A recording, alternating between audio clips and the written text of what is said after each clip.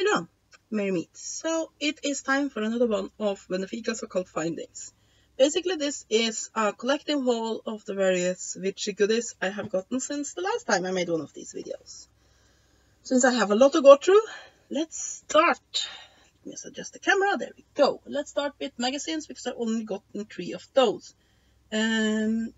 Since the pound is very high compared to the Norwegian crown currently, it's gotten really expensive to buy English magazines, so I mostly stopped buying them. Even though I like them, it's not worth paying more for a magazine than I would for a whole book. So I've gotten some Swedish and Norwegian ones. One is Inspire. First time I've gotten this one, and it is number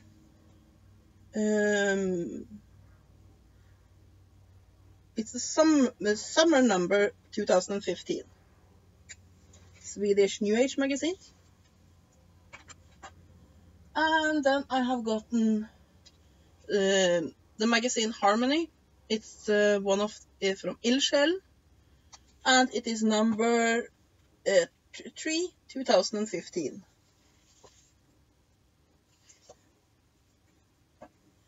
And I've gotten one of Medium. Medium is my absolute favorite New Age magazine, and it is number 4, 2015. So yes, and then we can move on to some stones and such. I haven't gotten a lot of that. I have gotten these 3 guys here. Basically little double terminated stones. Pyrite, bloodstone, and red aventurine. So I've gotten that, and 2 pendulums. I think these cost $1 a piece, and they're so cute. Basically, this is rose quartz. It's just a little chain, and there's just this little glass bead, glass or plastic. I think it actually is plastic bead at the end. But the pendulum itself is rose quartz, and opalite. Think these will be good for basically having in my purse. I have several purses, and I like having a pendulum in each purse just in case I need one. So yeah, I got those, and they were cheap. And then I got I've been wanting one of these for a long time, but I can get somewhat pricey. It's a calligraphy stone, also called calligraphic jasper. I have been thinking getting into automatic writing again, and this stone here is supposed to be very good at that. Isn't that gorgeous? Yeah. And then I got this wand that's basically yellow quartz, and there's a little black angel on top and a little crystal point on it. But the first one I got arrived broken, so I talked with the seller who sent me another one. So I glued the first one, just because, but a glued stone will not have the same energy as before it was broken. It is still a pretty nice piece. I'm thinking that I'm taking that with me to my mother's place, because I have an altar there and a setup when I'm visiting her. And I don't have a wand there, so I'm thinking it can serve as my wand while I'm visiting her. So I'll show you both of them.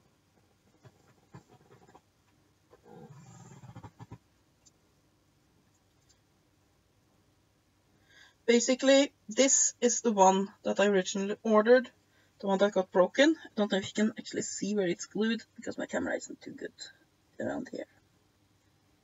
Yeah, you can see the break there. But it's still pretty piece, and this is the replacement I got. So it's basically, these are garnets and rock crystal, and I'm not completely sure what the angel is made of. I think it is jet.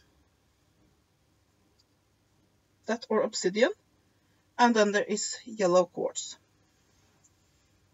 So yes, and yeah, so the seller was very nice. When it had broken in the mail, she immediately sent a replacement out, so no problem there. And then I have gotten one piece of altar equipment, and that is a new altar cloth. I'm not sure if I can show you all of it because of... But basically, the altar I have in my living room is just a part of a table that basically a table here for all sorts of various forms of crap. And I have taken one part of that where I have my living room altar. And it is basically a long tin one. So I needed one of these because the altar cloth I have on it now definitely needs a wash. So yeah, it's just these silver pentacles and gold trimmings. I really think that was pretty. So I got that. And yes, then we can move on to some oracle decks. So first I've gotten this one, which is basically these types of fun, basically just for collecting purposes, anime ones. So this is for Fairy Tail, isn't it? Yeah, it's for Fairy Tail. And I have gotten one for Final Fantasy 13. And then into some more serious decks, I have this one I haven't had a look at yet. It's the Impressionist Tarot from Los Scarabeo.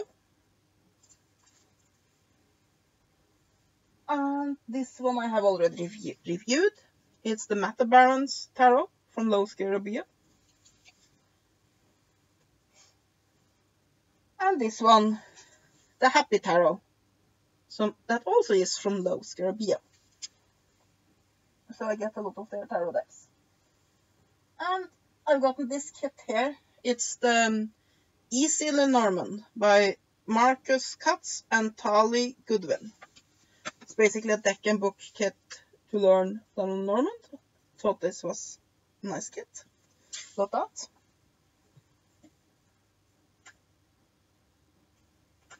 Just put it on the floor. And I gotten this one, which I have reviewed, Dragon Ball Z Mystery Tarot Card Set. And this one which I have also reviewed. The Raven's Prophecy Tarot by Maggie Stiffwater, which is by Llewellyn. Okay then we can move on. Let me just put those stones somewhere where books, when I place books down there, do not crush them. Because we do not want them crushed or broken. There we go. Then let's move on to books, because I definitely gotten some of those. Here's one I have reviewed. Celtic Women's Spirituality by Edane McCoy. And it is by Llewellyn. And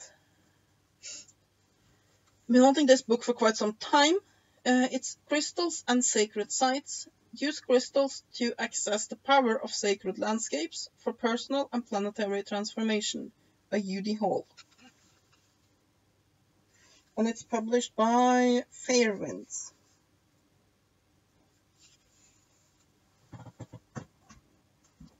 There. And I have this massive book here. Communicating with Spirit, long suppressed in Western culture and religions, by Carl Llewellyn Westche and Joe H. Slate, and it's by Llewellyn.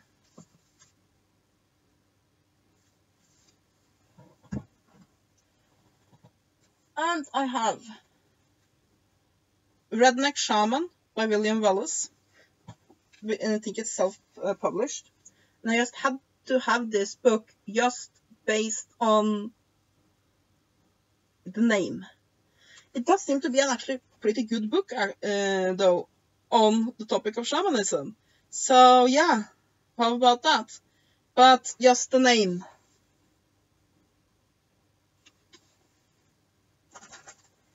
And I've gotten The Practical Art of Divine Magic by Patrick Dunn, and it's by Llewellyn, and it has that fake velvet thing cover that I hate.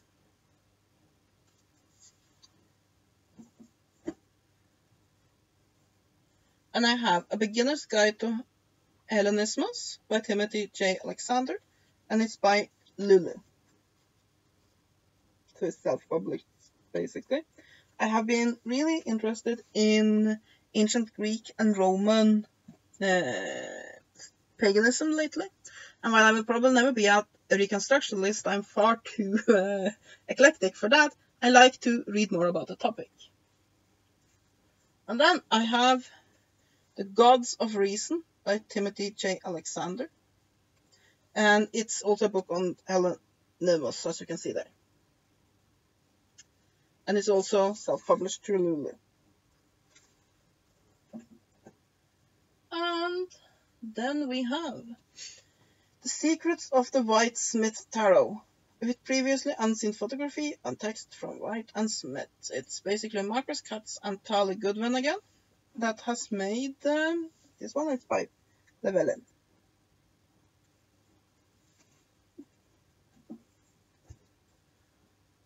And then I have The Complete Aromatherapy and Essential Oils Handbook for Everyday Wellness by Nerys Persson and Laura Chantel, and it's by Robert Rose Publishing.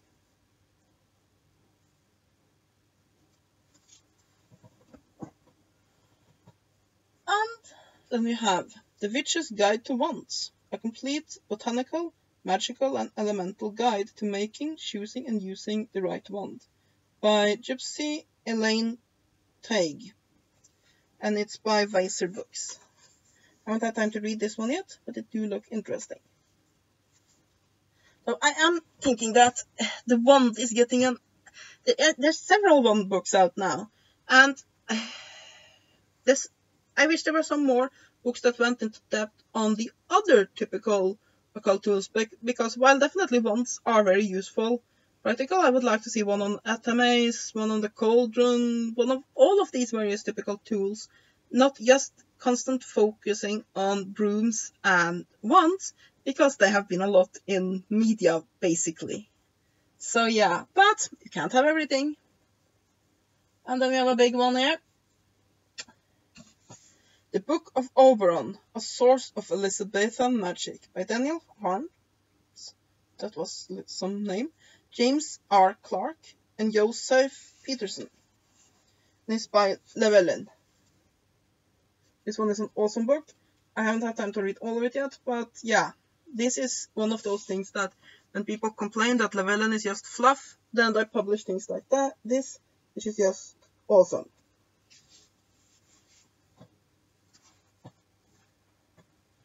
And then we have Complete Dictionary of Dreams by Dr. Michael Lennox by Llewellyn. I'm not the hugest fan of dream dictionaries because basically it have a tendency to mean different things to different people. For example, let's say that you have been bitten by a dog at some point. Then seeing a dog in your dream will have a different meaning than if I see a cute little fluffy puppy dog. It just will have a different meaning. So it's very individual, and lots of these books doesn't go into depth on that, but it's a fun read anyway. Then we have Wicca Elemental Magic, a guide to the elements, witchcraft and magic spells. It's the little one here, and it's published by Lisa Chamberlain, so I think it's, because that's also the author, I think it's self-published. I like to get some of these smaller books at times, these basically books that are not one of the typical big ones that everybody have, just to make my library more diverse. And I have the Grand Grimoire by an anonymous scholar, and it's by Theophania Publishing.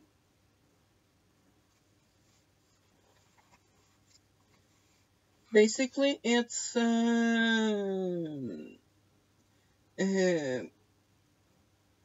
from one of those manuscripts from 1522, basically ritual magic. I just picked it up on a whim. It's one of those. Didn't consider it, but it does look to be a good whim, because it do look to be a nice book.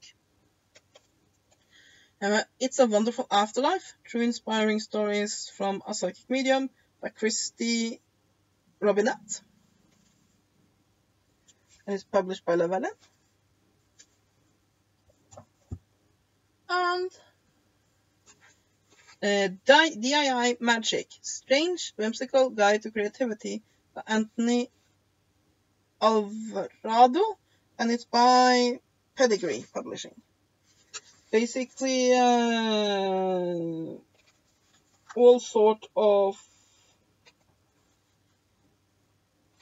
things that you can do, synchronicity, divination. It's basically a mixed bag. This one is one I have reviewed. It's Is Your Pet Psychic by Richard Webster by Llewellyn. Moving a bit quickly through these because there's a lot of books. And I have Phantom Armies of the Night, The Wild Hunt and Ghostly Processions of the Undead by Claude Leconte. I'm not completely sure how his name is to pronounce. This man here. And it's by that publishing house. I just thought this looked so interesting, I just had to have it. And then I have The Natural Psychic by Ellen Dugans, A Personal Guide to Psychic Realm by Llewellyn. And it is the worst one of those things, yet it actually feels wet to touch. You know, why are they doing it? Yes, it's supposed to feel like velvet, but it doesn't. It just feels like a book is slimy and wet. It's, like I said, it's Satan's ball sack that I threw this out of. And I have Get Answers from Divinity Within You, Tarot and Kabbalah by Samuel on Air. I had to have this one because I really liked it, and I'm very interested in basically how the Kabbalah and the Tarot interact and the connections between them. And then I have Extraordinary Psychic, Proven Techniques to Master Your Natural Psychic Abilities by Deborah Lynn Katz by LDP.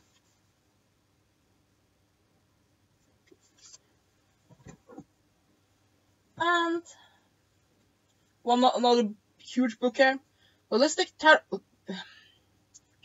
Tarot by Benabel Venn, and it's published by North Atlantic Books. It just looks at the size of this thing. You can murder a grown man with it. But yeah, it looks really, really interesting. And this is a book I have been just dying to get it since Llewellyn published it, but I published it. It was so extremely expensive because their ceremonial magic books usually are. I understand why, because they need to cover the cost of publishing something that has a very narrow market. Basically, a book about crystal healing, for example, there's a lot of people interested in that. Ceremonial magic, not so much. But it's basically Techniques of Greco-Egyptian Magic by Stephen Skinner. And it's by, this says Golden Howard, but it's also published by Llewellyn. And yeah, it finally come down to a price that I can afford, and I snatched one up. And then I have Haunted Plantations of the South by Richard Southall, and it's by Llewellyn.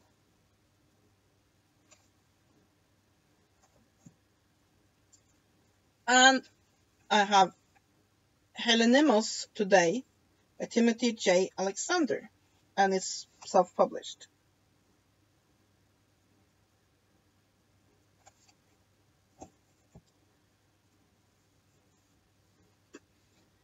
And we have Wisdom of Birch, Oak and Yew by Penny Billington, and it's by Llewellyn. It's also one of those very, very disgusting covers. Basically about tree magic. Here's another one of those small self-published books on Wicca. Wicca Crystal Magic by Lisa Chamberlain.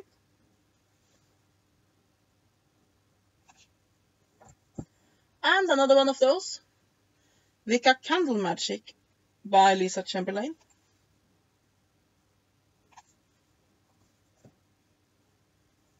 We have a little odd one here. Dream Yoga, Consciousness, Astral Projection and Transformation of the Dream State by Samuel on Weur. And I have no idea who has published it. It just... you! Glorian, it says. Glorian. Just Dream Yoga. Sounded fun, so I picked it up. And I have Evidence of Phantom Hitchhikers by Michael Goff. And it's by Weiser Books. Just a little book here on a rather interesting topic.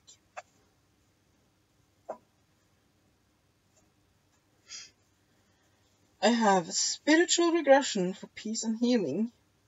Discover Your Life Mission Throughout Past Life Exploration by Michael Newton, PhD, by Llewellyn.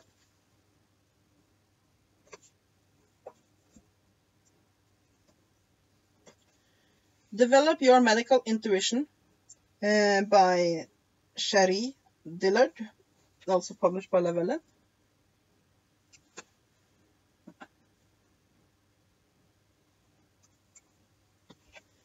Circle of 8, Creating Magic for Your Place on Earth by Llewellyn.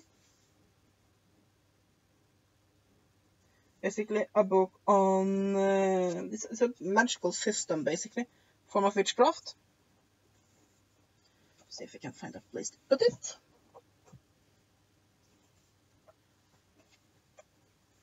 Then I have The Divine Science, Prayers and Mantras for Protection and Awakening, a collection of 3 books by Samuel on Weur, by the same Glorian.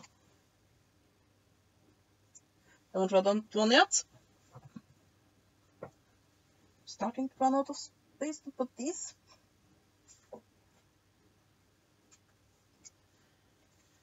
I have the Marseille Tarot by Camelia Elias, by...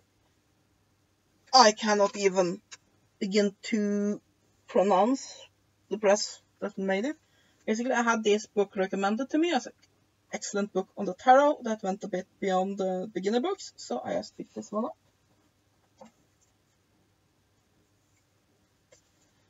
And I have Gold, Israel Regardie's Lost Book of Alchemy by Llewellyn.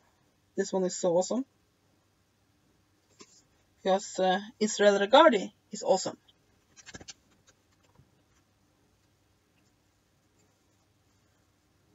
And I have The Complete Guide to Clinical Aromatherapy and Essential Oils for the Physical Body by Elizabeth Ashley. And I'm not really sure who has published it.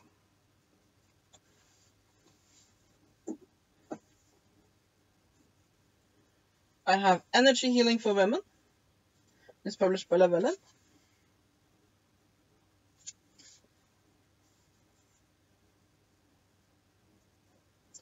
I have Dose Your Way to Psychic Power by Anthony Talmadge. I think this is self-published.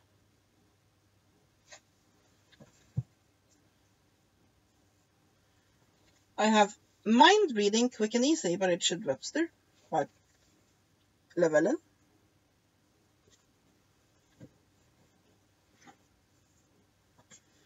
I have Ghost of Lincoln, Discovering His Paranormal Legacy by Llewellyn. This was sort of a picking up on a Vem thing. I love ghost stories. I thought it would be different and interesting. I haven't had time to read it yet. Then I have Fool Me Once. It's a book on tarot by Steve Hocksmith and Lisa Falco, and it's by Ink.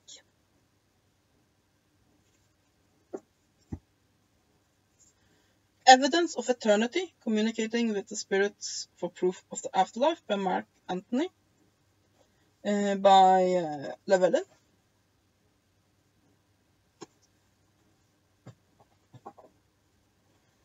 Putting it somewhere. Sort of burying myself in books here. This one is one I reviewed recently. Every Which Way. Spells and Advice from Two Very Different Witches by Ellen Dugan and Tess Whitehurst.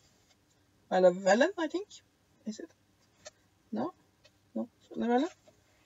Thought it was Llewellyn. Either way, this one. And I got The Great Work by Tiffany Lysick. It's basically a book on celebrating seasonal Sabbats and magic throughout the year, and it's by Llewellyn. And the last thing I have gotten for this haul is A Wiccan Bardo, Initiation and Self-Transformation by Paul V. Baylor. And it's published by Prism Unity. This was sort of just something I picked up on a whim because I found it used. So yeah, that was my haul. I hope you have enjoyed it. Have a great day and blessed be.